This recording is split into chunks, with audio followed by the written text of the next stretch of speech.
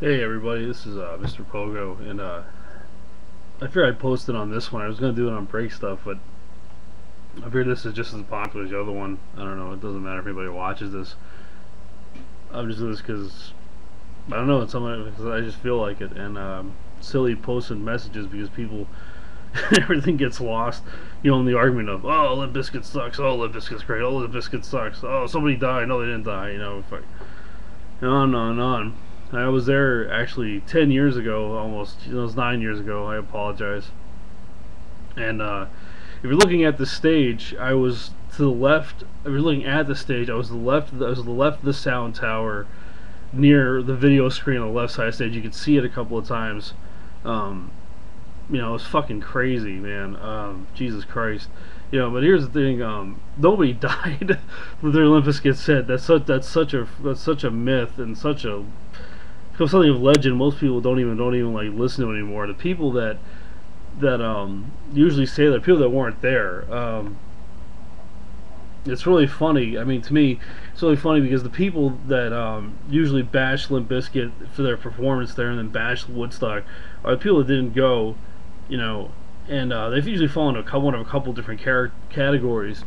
There are, the wannabe hippies, and those people because they're the people that are like, oh, there was never a Woodstock besides the one at '69, which is always so funny because most of them weren't even alive in '69. They hadn't even gone to Woodstock, let alone been old enough, maybe even born. Maybe they were born before then, but they weren't old enough to actually go. So for them to say, oh, this is wrong. That's not Woodstock. That's just retarded. And then there's the other group of people that fall into two sets categories, and that is the people that were people that hate on it that were too young to go, or the people their parents won't take them because shit. I don't know if you know what. At my age now, I'd probably take my kid to it if he was old enough. I don't know, because I like a lot of that music still, that kind of music to this day, and I'm in my 30s. Actually, look at my profile, see how old I am. I'm 36, so I'm not trying to fucking tell you I'm like 15 years old here, and so I mean, if my son was old enough in his teens, I'd probably take him, and it wasn't that big a hassle. Uh, but then there's people that there's that people that couldn't go because maybe their mommies didn't let them go because they were too young, or they wouldn't take them, or they lived too far away. And I get that. I get being angry. But you gotta let it go, man. I mean, like, Jesus Christ, it's like 9 years later. Get over it. you know, you're like, just. I mean, you're worse than the wannabe hippies. You're fucking whinier anyway. God, shut up.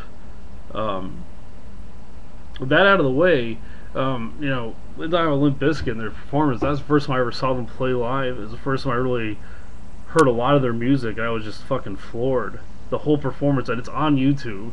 I highly recommend, even the haters, and you can hate in the comments, but when you watch performance, you can't deny the fact that they fucking tore the house down. I mean, and I don't mean that figuratively, literally, in the sense with the stupid sound tower thing. And I'll talk about that in a second too, because the sound tower that started before Limp Bizkit went on. How do I know? Because I was in the fucking crowd, and I was down there in the pit the whole fucking weekend. I mean, it was just, I was so sore when I got home. I fucking slept like 12 straight hours on Monday morning. I turned on Howard Stern, and it's on Sunday night. Plug for Howard because I love his show. It's great. By the time we used to get it back home, and I turned it on, there were people complaining about Woodstock. People talking about how great it was. It said there's like an even number of people doing both. I mean, it's just But anyway, I fell asleep during that and woke up about 12 hours later. That's how fucking physically exhausted I was. Wouldn't change it for the world, man. Fucking great time, but um, but nobody died during the. I mean, nobody died during the fucking performance. Nobody died during the thing. I don't even know. Some people died of overdoses, and there was a lot of cases of dehydration. But there was a few deaths. But I mean, like when you really look at it, there was, I don't know, there's at least like 200,000 people there. They sold like 250,000 tickets. So I mean, like the number of people that died, I mean, it's tragic. People died. Don't get me wrong. But what I'm saying is like the direct correlation of people that were there. Excuse me. Suppose the people that died is there's a great contrast. I mean, it wasn't like thousands of people died, and I mean it was like a handful of people from what I understand from back at the time, and this is like 9 years ago. And I forgot a lot of stuff. Um, I mean, you'll never see a show like that, man. You guys can hate on it all you want, but there's never be a show like that. Everybody that was anybody in '99 played that show.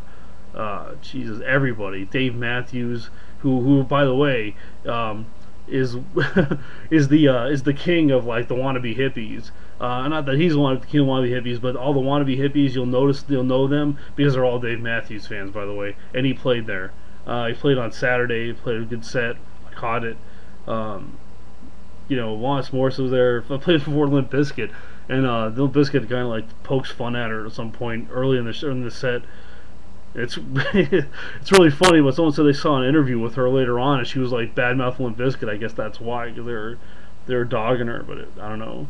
But she didn't play that good, so she kind of deserved it. Um, no, the violence. Okay, so the sound tower, right? So the sound tower's in the middle of the field, kind of in the front, and it's kind of in a weird place anyway because the field in the front it's level, but then it went up, not like a big hill, but it kind of went up at an angle, right? It went up, then it sloped upwards. So the thing is sitting at the bottom of the slope, and it's in a really bad place. I got stuck behind it on Friday. I couldn't get around the fucking thing, and it was miserable. I missed like I didn't really get a chance to see at least James Brown from a decent place because of the stupid thing. But I didn't think the thing I'd tear the wall down, and they put the wall around it. I guess basically to protect it, which is very smart, absolutely smart. But as far as people attacking the sound tower, that was going on Friday. Friday during Limp Bizkit. She's not Limp Bizkit. Sorry, Friday during the Offspring. If you can find the Offspring's performance, I don't know what song it is, but there's a camera somewhere down on the floor, and they're showing people climbing over the wall on Friday. So I mean, it was already going on. I mean, it's just I mean, it got I don't know what I mean. If you were there, I mean, it was a bad idea because I was watching it happen. I remember telling the guy next to me, I'm like, that's really bad, and he says why? Because he didn't really understand. And I explained to him the concept of the sound tower. I'm a musician. I mean, it's not really hard to understand, but I guess he didn't really realize what the consequence was. That thing fucking toppled. And after the show, it's never been talked about. But actually, after the show, the promoters got on stage and said, hey, you know what? And said, you guys need to stop that. And I thought the crowd was really actually very subdued. I don't know. They talk about what a mess Rage Against the Machine and Metallica was, but I thought everybody was pretty subdued after the fact that the promoters came out and said, if you guys keep doing that and that thing falls over, the whole thing's over with. We're canceling the rest of the weekend, which probably would have caused an even bigger riot.